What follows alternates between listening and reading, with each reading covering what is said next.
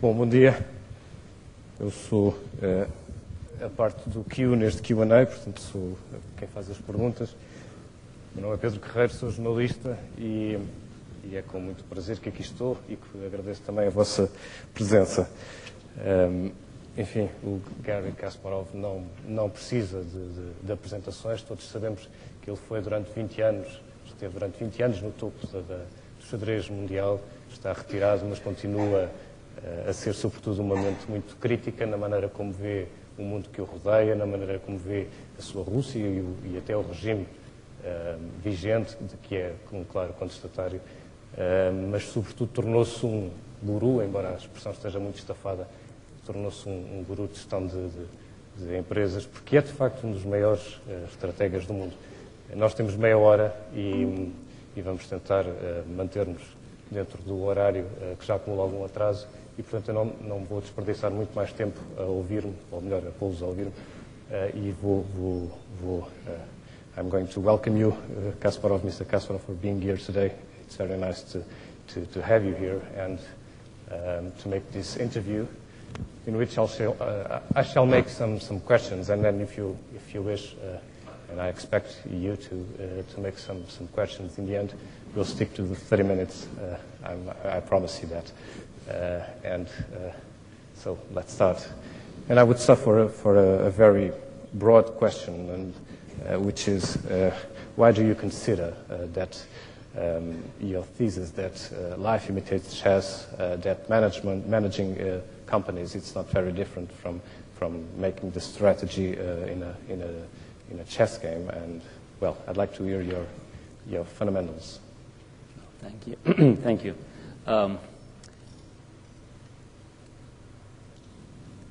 I think that it goes without saying that any chess player is not only making decisions, but to be successful also has to analyze why certain decisions made or certain decisions are not made. And by doing it for more than 25 years, I decided to share my thoughts on this very important subject in an upcoming book with a tentative title, How Life Imitates Chess, because I think that no matter in what field decisions are made, whether it's chess or it's any sort of business or politics or military, there are same or similar components used for the decision-making process. Very often, in my view, we are mixing quantity with quality. We think that decisions made by the governments in the White House are different from decisions made in the daily life, let's say in the kitchen. While, in my view, the components that we are mixing into this process are quite the same.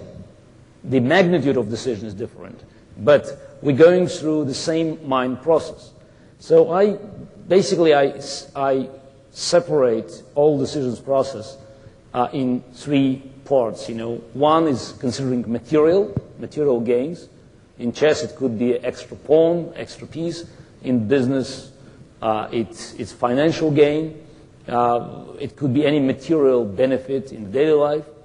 This is one segment. Two is time, because we always see how can we exchange some material gains for winning time, or vice versa. It's often said time is money. And the third one, which is most complicated, is quality, because here we don't have an exact scale. So quality could be very, very different, depending on our understanding, on our preferences. But mixing these three major categories gives us our own decision-making formula.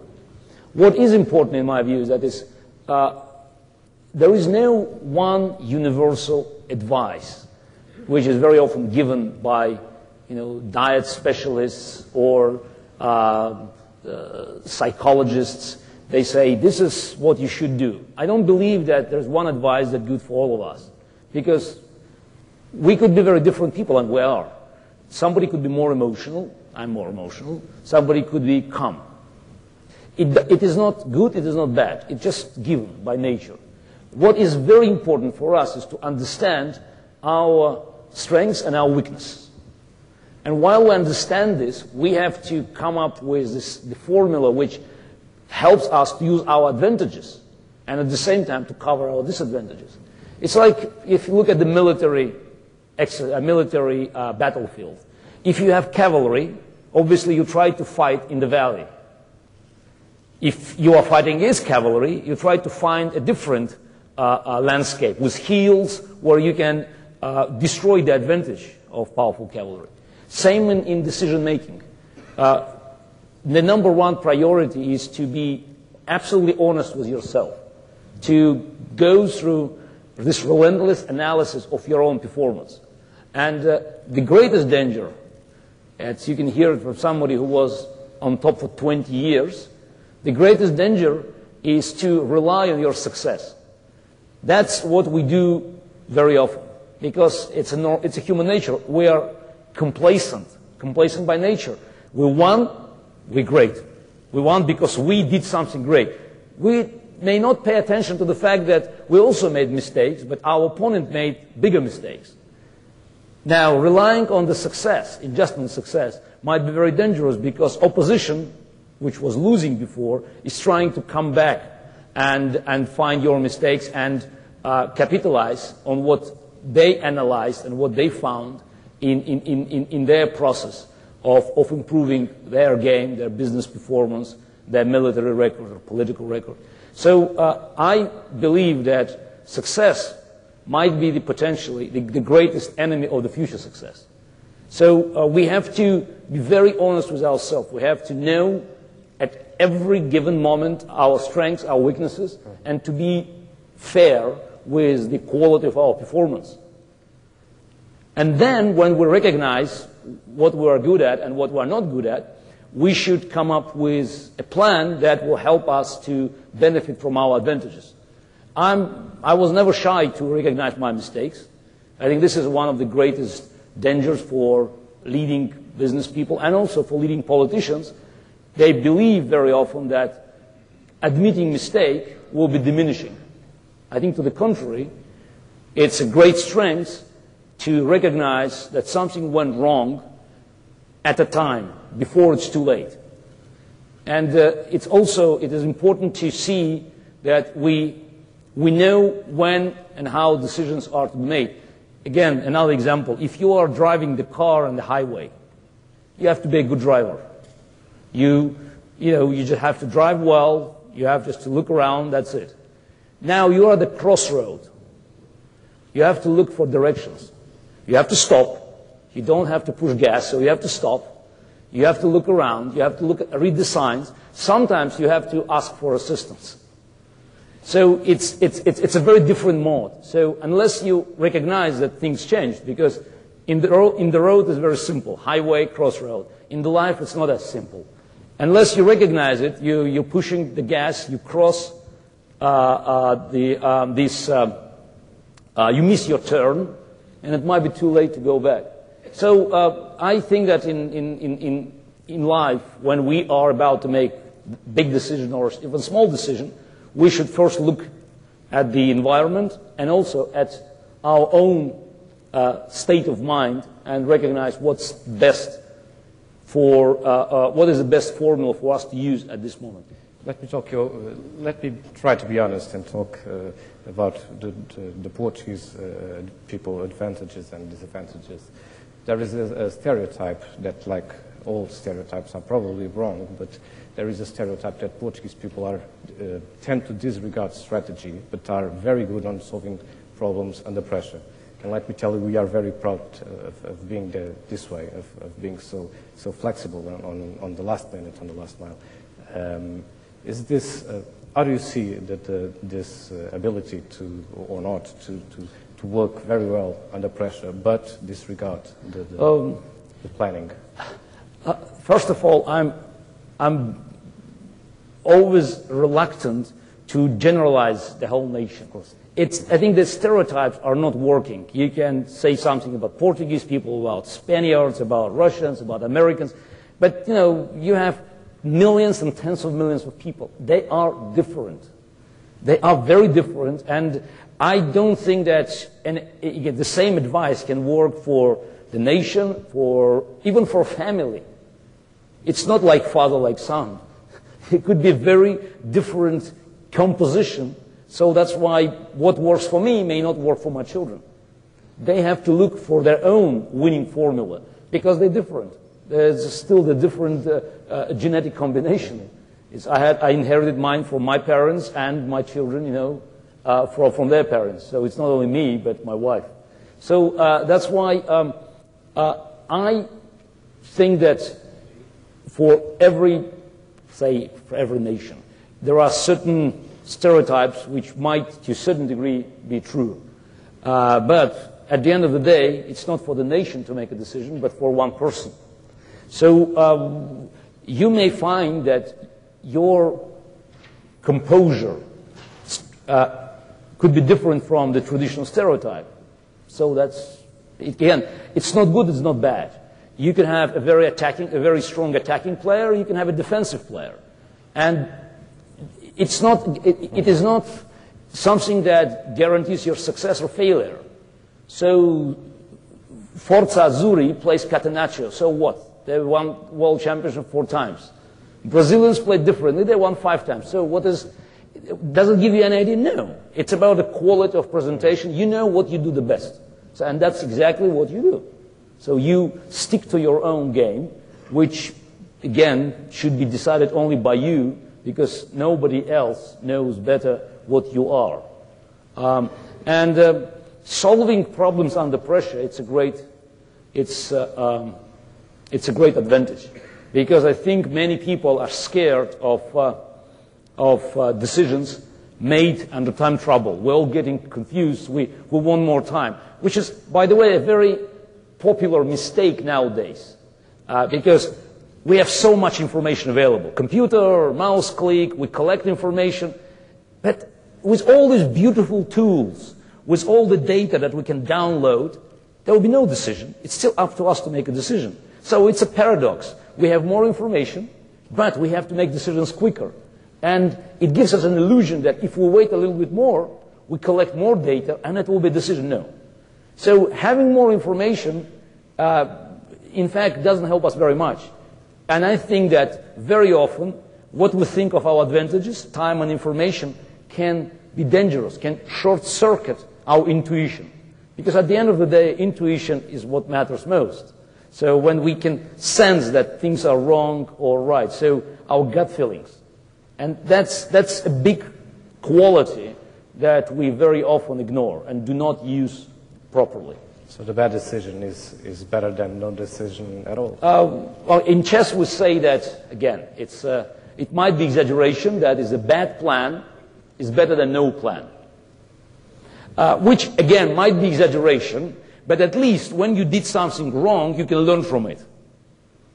Unless, you do nothing, so you will not learn nothing. So risk and uncertainty are not welcome all the time, especially by big corporations. But at the end of the day, without taking risk, without going through uncharted waters, you may not learn something that will be absolutely vital for you. So the trick is when you look at the big picture. So not to mix strategy and tactics. And again, I will use a phrase that works in chess, that tactics is knowing what to do when and where there is something to do. While strategy is knowing what to do when and where there is nothing to do. So it's quite important that you recognize at what moment you have to employ new tactics and at what point you have to change your strategy. Because we call anything we do today, from cleaning the floors and redecorating our apartment, we'll use the word strategy. And we trivialize this word. And the danger is that sometimes the good strategy can be toppled by bad tactics or vice versa. So, and it may even succeed. So you may have bad strategy but excellent tactics, and the circumstances may work for you. But you should recognize when and what was wrong.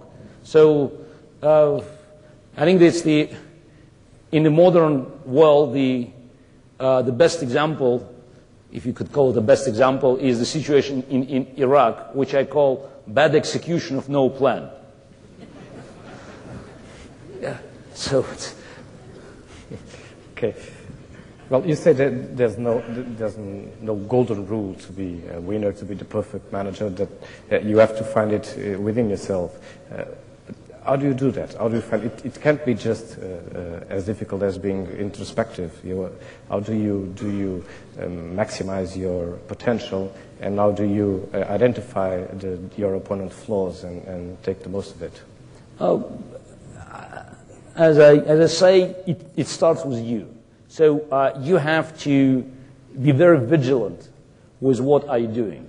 And if we fail, it's very natural. We analyze why we failed. So it's easy. Now, the big problem is if we succeed. So if we succeed, we drop it, we say, fine, we are winning, we are the best. So we don't have to analyze the situation again. My view is that every crisis, no matter whether we succeeded or failed, should be properly analyzed. Because if we succeeded, somebody failed, and this somebody, and normally there are more losers than winners, of course, this somebody will be analyzing, will be investing time and efforts to find out what went wrong for them. And unless will be one step ahead by finding the same things and coming up with new ideas later on, we will not be able to withstand this opposition. Again, I want to can give some stories, but one story I think is quite telling. It's almost forgotten name now, Max Sennett. And this man in 1913, 1914, 1915 was the hottest name in Hollywood. He was a producer of most popular silent movies. And by the way, one of his discoveries was Charlie Chaplin. And he found a winning formula for his movies. You probably saw all these movies that the bunch of police officers, they were outsmarted by the star in the show. Why it was a winning formula? Because most of the people who watched these movies in this nickel audience, in these cheap theaters, they were poor immigrants. They were suffering from police abuse, and so for them to watch these police people being outsmarted by an ordinary guy was a big relief. So Max Sennett made millions very quickly. It's probably the first time in the history of business where pennies and nickels turned into millions very quickly. But then he went down. Even before the silent movies disappeared and sound movies took in, because Max Sennett was so good at doing this, he didn't want to change. So he was doing the same product in early 20s when nobody wanted it anymore. And he went out of business. So I think it's a great danger. I also suffered similar setback in 2000. I lost a world championship match to my former pupil, Vladimir Kramnik, after winning 7 Grand Slam tournaments, playing arguably best chess in my career, because I thought, it's just about adding a little bit here and there, and it's not that I stopped working. It's not that I underestimated my opponent. I didn't want to accept or admit the fact that my game also suffers from some setbacks. I didn't make enough investigation of my own game, which my opponent did. After the match, I took this painful lesson and I came back. But, it took a very painful defeat to recognize that unless you are so vigilant with your own game, even if you're winning, you might be in danger. And in this modern world, when technology is changing every month and the pace of change is so fast, so we have to be also very quick in recognizing the danger. Mm-hmm. You said that a leader should recognize when he fails and learn with it and be humble, I guess, with the ways he looks at it, at its performance.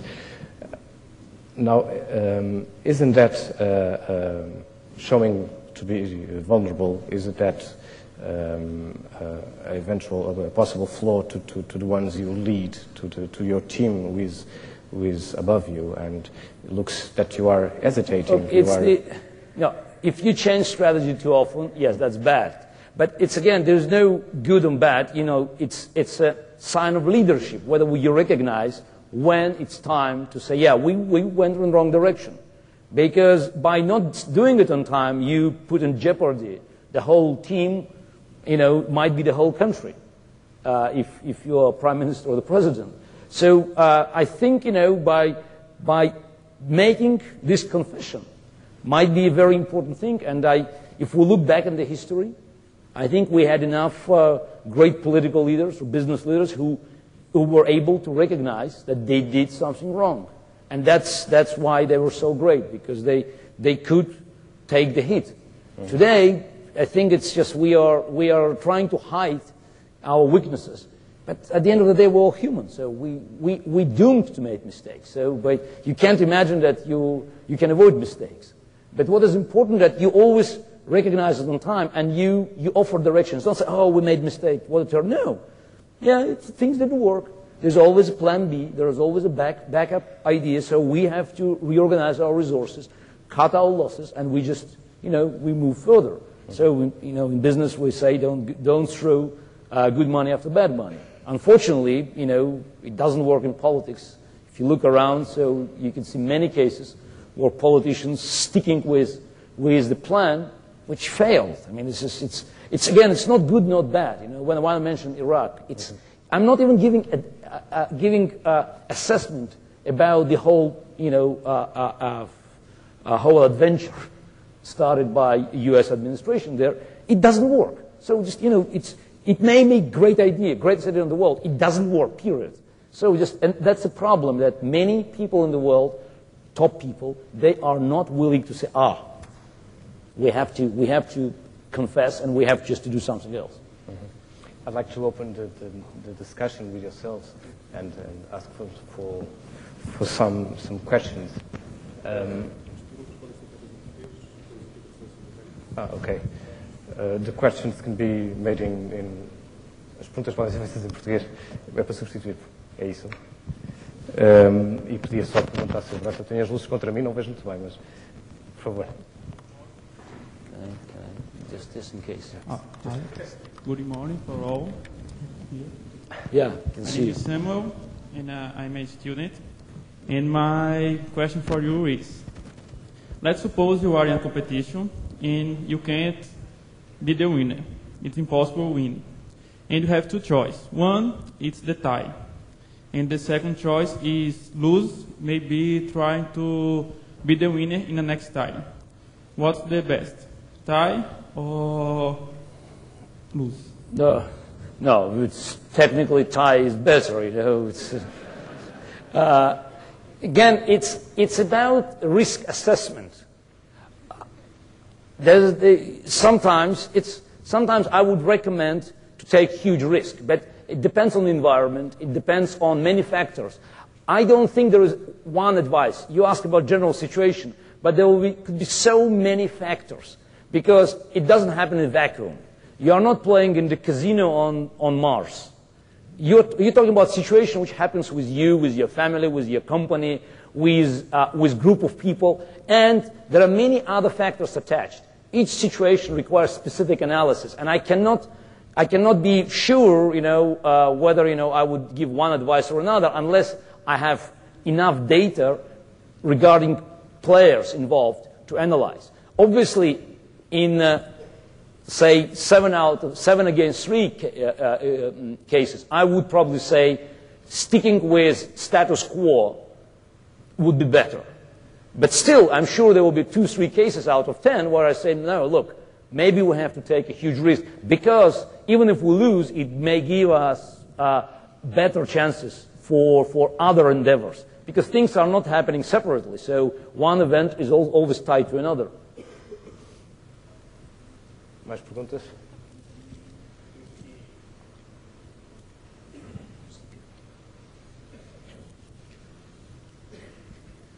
Hello, my name is Antonio. I work in SAP, and I'm also a fan of chess. just to play a little bit with the subject. By a strategic point of view, do you see any similarities between the three phases of chess, the openings, the middle game, and the endings, related to the real business or the business world? As a way of conceiving strategy, are there similarities? Look, we're all making decisions. So, and I think that chess is a very good tool in helping you to analyze your decision-making process. Again, similarities is, there are always winners and losers. It's everywhere. And there are less winners than losers. It's both in chess and in business. So obviously in chess, as in any sport, in any game, you have a clear, you can clearly identify winners and losers. While in daily life, in business, or in politics, it's this identification is not so clear.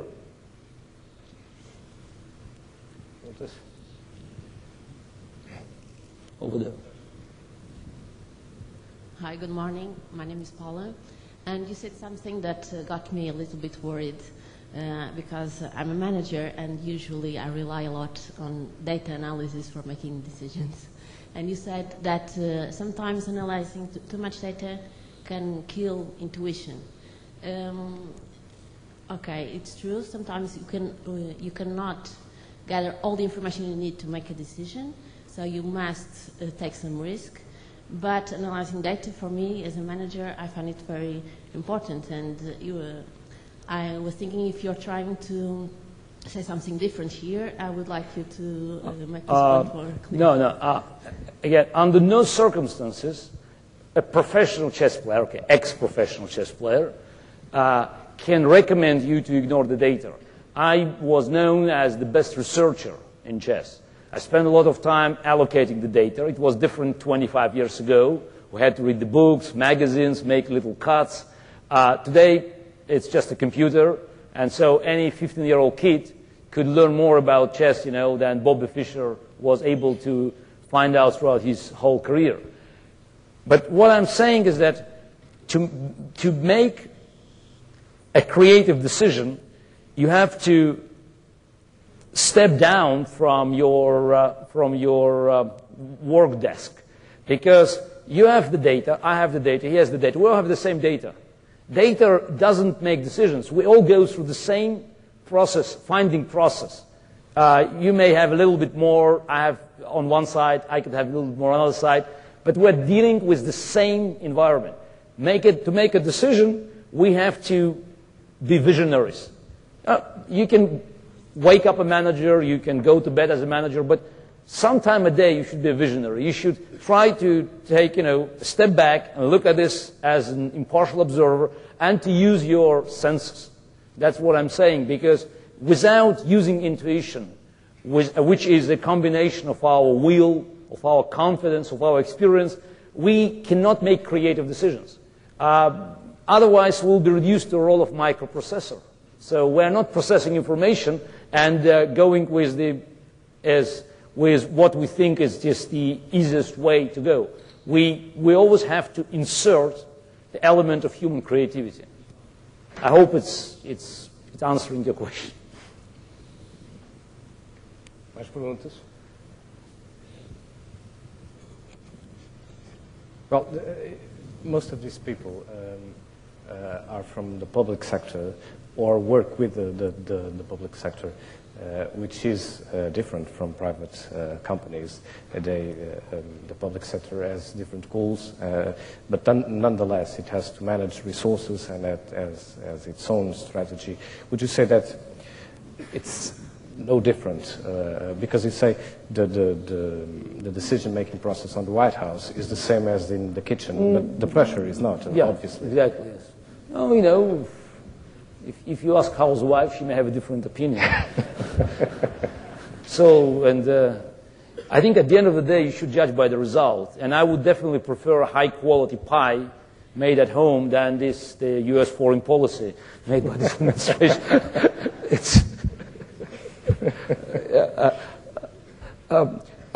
Again, it's an excellent point. You have private sector, you have public sector. The difference is, again, risk assessment, because you can afford more on the private sector. So because it has more entrepreneurial freedom. Obviously, here you have more responsibilities, which is, again, it's a part of your decision-making formula. That's an environment. It's like a battlefield. You have your resources, so you look at this and you decide how you run it, how you run your military campaign, political campaign, business campaign. You deal with this current situation. Obviously, your ability to make drastic changes is limited, so you adjust yourself to those restrictions. I think that's, again, it's not good, not bad. It's just, you just have to act accordingly to the conditions, resources, frameworks provided by your job description, provided by, by your business environment. That's it.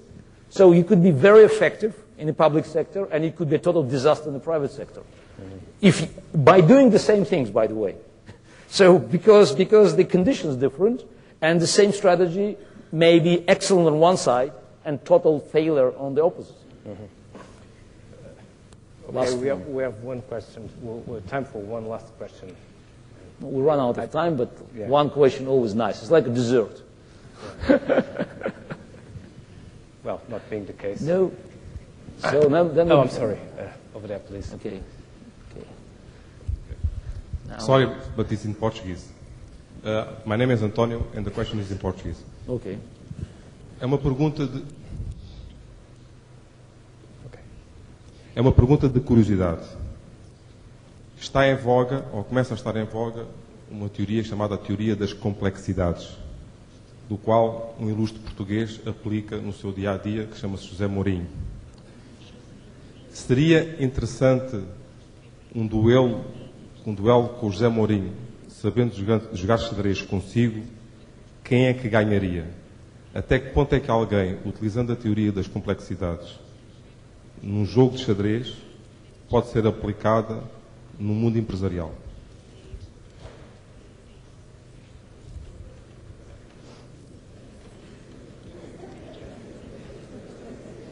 No, I know. Yeah, I know. Yeah, I just.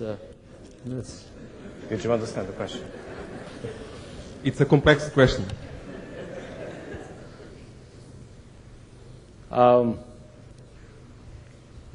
So I'm trying to figure out an angle, because it's like a question, like Russian doll. You have many things inside. So things could. Again, I'm always trying to break things down. So I always, when I look at problem, let's say at the chessboard. I start with chess. There's a chess position, and I look at this chess position, and I sense that I have to do certain things, protect myself on the queen side, attack on the king side, and I was always curious how to explain my mind process, which is very quick and sometimes too complicated. I wanted to break it down to explain to amateur players why I did this move, why I rejected this move. And that's why, I came to the conclusion that this same analytical process can apply to decision making in general. Because we look at this big decision, but eventually, we can break it down to the molecular level. And then I just recognize that, it all depends on your abilities and the opportunities provided for you. If, let's say, I have it's the same chess position, but I may have a lot of time to contemplate, or I could be in a time trouble.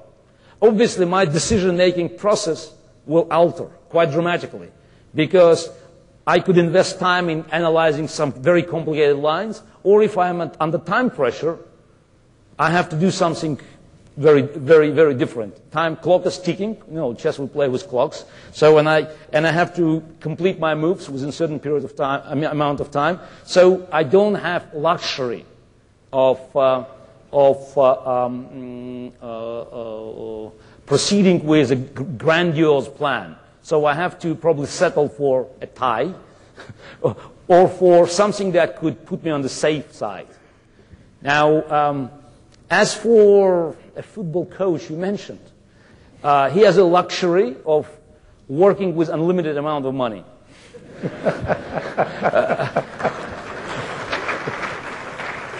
What makes me sad that this money is stolen from my country, but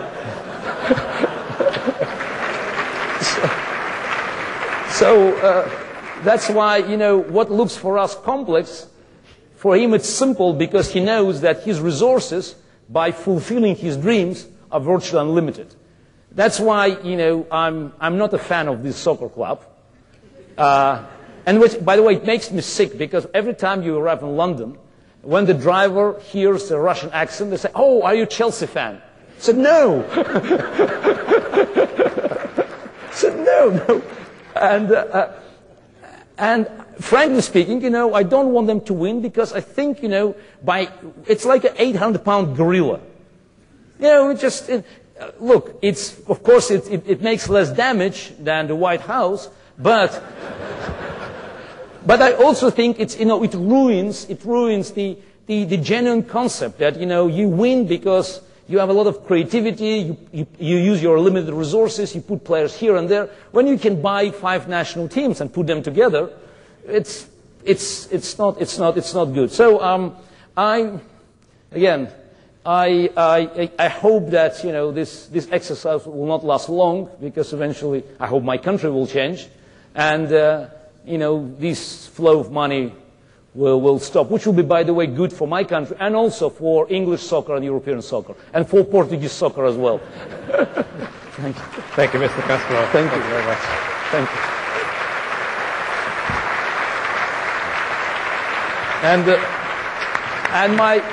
And thank you for the last question. When I said dessert, I didn't expect it would be so tasty. Thank you.